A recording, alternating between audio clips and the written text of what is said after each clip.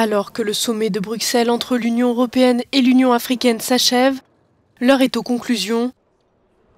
La réunion de près de 80 participants des deux continents a donné lieu à de nombreuses annonces. Pour le ministre ougandais des Affaires étrangères, ce sommet a été l'occasion d'envisager sous un nouvel angle les futures collaborations entre les deux continents.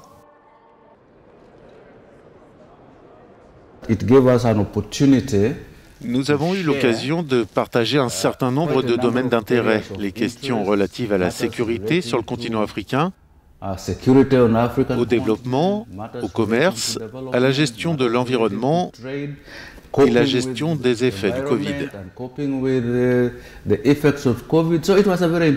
Ce sont donc des discussions très intéressantes qui ont eu lieu ces 2 derniers jours.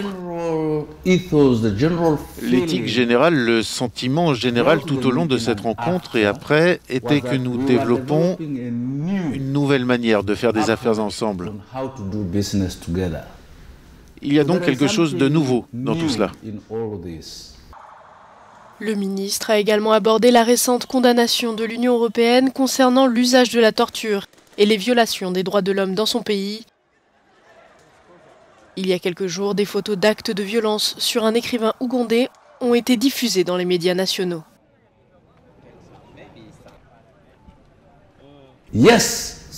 Oui, certains actes se sont produits. Nous les regrettons. Mais la bonne nouvelle est que nous ne les cachons pas. Nous prenons des mesures contre ceux qui ont perpétré ces actions. Nous avons mené des enquêtes. Nous avons été en mesure de poursuivre certaines personnes. Nous en avons même condamné certaines à mort en raison de leurs actions.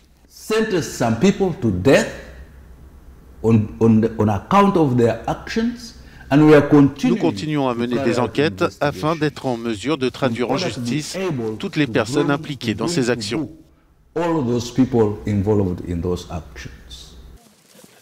En décembre 2021, l'Ouganda a envoyé certains de ses soldats en RDC afin de combattre les forces démocratiques alliées. Les rebelles, affiliés à l'État islamique, sont considérés comme faisant partie du groupe armé le plus meurtrier qui serait responsable de la mort de plus de 500 personnes selon les experts.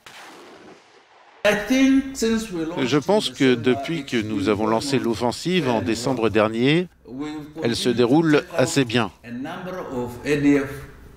Nous avons continué à éliminer un certain nombre de bases des ADF qui étaient devenues relativement permanentes parce qu'elles semblaient très bien construites.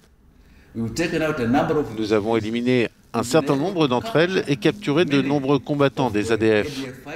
Nous avons pu sauver certains des enfants qui avaient été enlevés et entraînés.